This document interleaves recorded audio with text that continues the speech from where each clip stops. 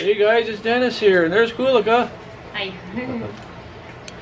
And it's time for another video. Another bird video.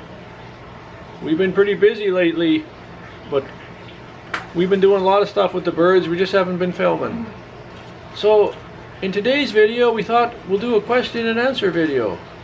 We haven't done one of those for a while, so yeah, let's do that. Spice? Here's little Spice. You know, in the last video I told you guys he was mimicking Pie. So I brought the cell phone down one day and I recorded him. He was talking. So I'll put that clip in right now. It wasn't a very big clip, but you'll hear him. See what he says. Spice! Spice! Yeah, Spice! Hello, Spice! Spice! Where's Peach? Where's Peach? Spice! Hello, Spice! I told you guys he's talking. He's mimicking Pie. So I'm using the phone here actually. See if I can get him to say some more. Peach! Where's Peach, Spice? Spice! Spice! Where's Peach?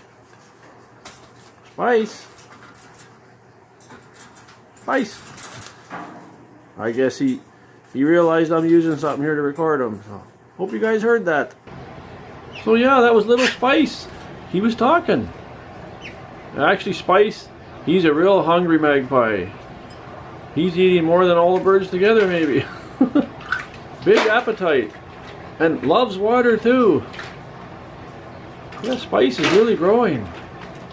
Cherry's watching the action back there. So let's start with the questions now. We'll get right into it. So a lot of people have asked this question over the last little while, and for quite a while actually. They say, how do you know Peach is a crow and he's not a raven? Well, we know for a fact that Peach is a crow. He's not a raven. First off, he had a DNA test done to find out that he was a male. And it came back that he's classified as an American crow. And also, Peach caws. Ravens don't caw.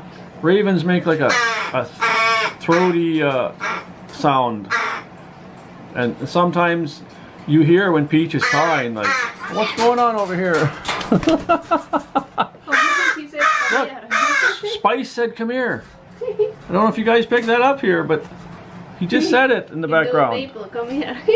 Actually, though, Peach is definitely a crow, and you know, he looks big, right? Like, he looks like a really big bird, but if we had a raven here, let's say Maple was a raven, like, be huge, like way up there, like just a huge bird, like they're much bigger. At least 3 times bigger. Yeah, and also the shape tail, of their tail is different. So crow has this fennel kind of shape, like a fan, square tail, but crows have, I mean the ravens have different, totally different kind of tail, and also the ravens have a kind of beak, like a little hook, like hooky kind of beak, so totally different. And they also have a kind of like different shape of their head, like the way the feathers are on their head, so it's just totally different birds. But anyways, we know Peach is a crow. Yeah, the gang's all here, so it's hard to focus on just one bird. But we'll try. There's Maple, yeah. So let's continue on. A lot of people have asked, do we trim any of our birds' wings? Well, Kulika? No, we never have, except for Cherry, because his injured wing is hanging kind of low, so even right now one feather is out of placement, so we really should be pulling it. There's the proof, guys. That's a crow, not a raven. We should be either pulling it out or trimming it or something, because it's getting stuck and it's kind of on his way.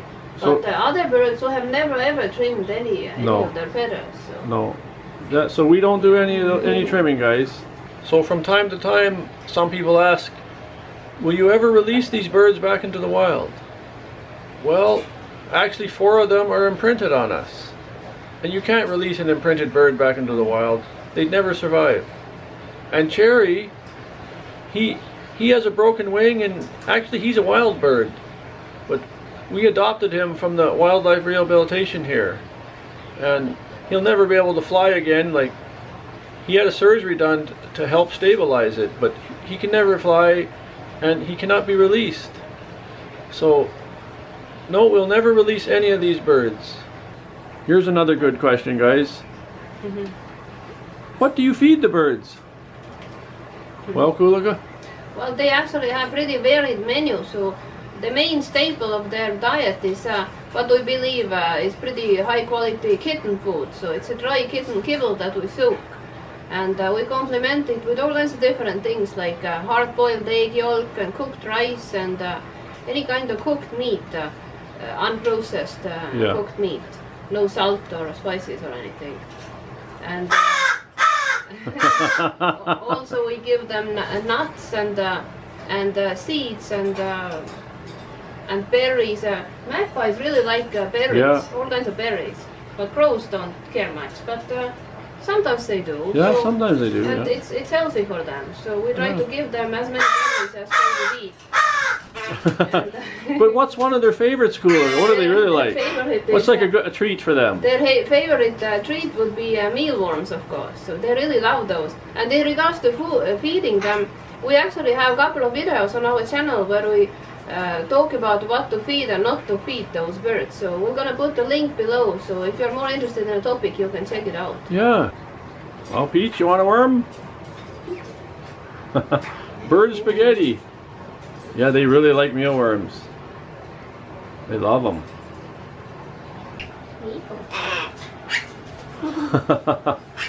Pie took that worm from Maple. There, Maple gets one.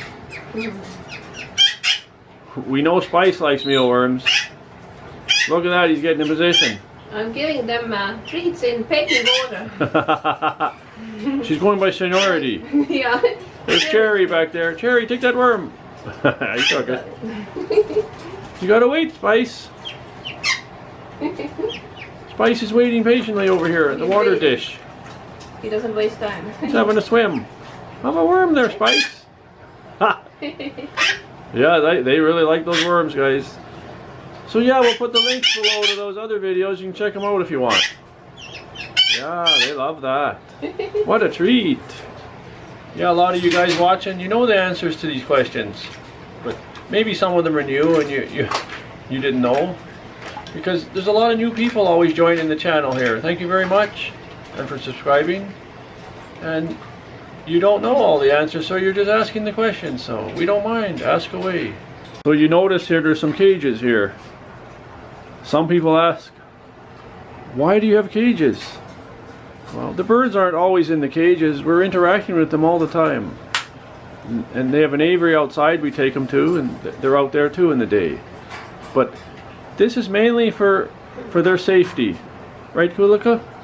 Yeah, because we have ceiling fans in the house and wires like for that air refreshener there, or air purifier. Electrical cords, and they might go and start pecking on those. And the house isn't really bird proof, so no, it's not a house isn't designed for birds to be flying free. So and we also have a cat and a dog, so they are good with the birds, but we never leave them unattended alone. No, when we're busy or working and we can't supervise, they're in their cages and they don't mind being in there. Like, it's even hard to even get them out. They don't even want to come out of the cage. You open the door and you say, come on, come out. And they don't. You got to coax them out. So it's for their safety. Right, little Spice? Yeah, Spice is enjoying that water. So it's mainly for safety, guys. We care very much about these birds, and we don't want anything to happen to them. So that's the answer to that one. So here's another good question. We've done videos with Pie outside or inside. Why won't he fly away and leave your hand? I don't know, I think he must be feeling really safe on my hand, because he's the only one who will stay on my hand like that. Even Peach wouldn't stay. Peach would come on my hand, but then right away he would want to go somewhere else and do something else. So Pie is just, he's like a magnet on my hand, so I can go walk around the house, you go anywhere, go in the yard, and I can sit and have breakfast outside at the picnic table, or I can go watch TV, and once I even had a nap on the couch by TV. Peach. And he was on my hand, and when I woke up, he was still sitting on my hand. So yeah, he just wouldn't leave. And once I was sitting outside, and it was a really windy day, and a big wind gust came and blew him off. And he got so scared, he got right back up on my hand. So that's so funny. Yeah. So he's just we don't really know why, but he just feels nice and safe and secure there. Yeah, no other bird will stay like that. Yeah. They all like Peach really likes to be petted and would follow me around upstairs, and Maple would really like to be petted, and she's very lovable, but they would never stay on my hand like that. No, he's the only one. So Pi really is the pretty interesting specimen. So the final question for this video. People ask this quite a bit. It's not really bird related, but they ask it. How did you two meet? But when you think about it, it is bird related, because if we never would have met, we wouldn't have the YouTube channel and these beautiful birds. So we met December 19th, 2003. It's almost 16 years ago. And we met in a nice little coffee shop here in town. But that's not how we really met. I didn't walk in there and say, oh, who's that girl over there? I'll go sit with her. We met online. I joined an online dating site.